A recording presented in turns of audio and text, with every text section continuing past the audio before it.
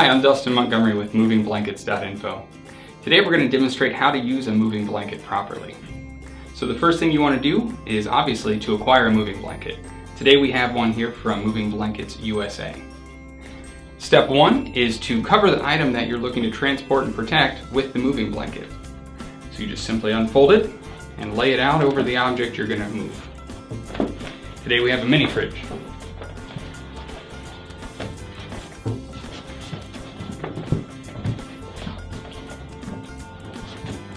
So that looks pretty good. Step two would be to acquire another moving blanket and use it on the same object if the first one did not completely cover it. But I think we've got it covered here with just one. Step three is going to be to secure the moving blanket to the object. You can use rubber moving bands, stretch wrap, and even tape to secure the item. But I like rubber moving bands the best. We have a few here. These are considered small rubber moving bands, also available from Moving Blankets USA. And with these, you just kind of stretch them out right over the blanket.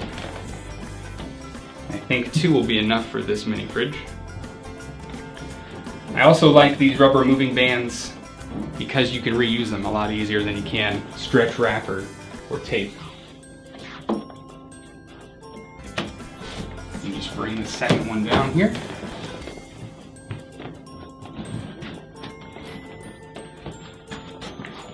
Make sure that the blanket is covering all the edges.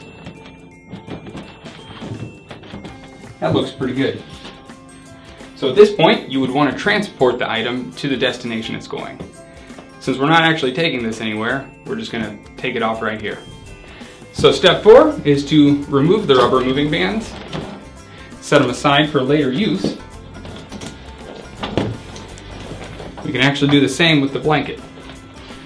And there's a lot of uses for these blankets that we go over on our blog, so be sure to check it out. And thanks for watching.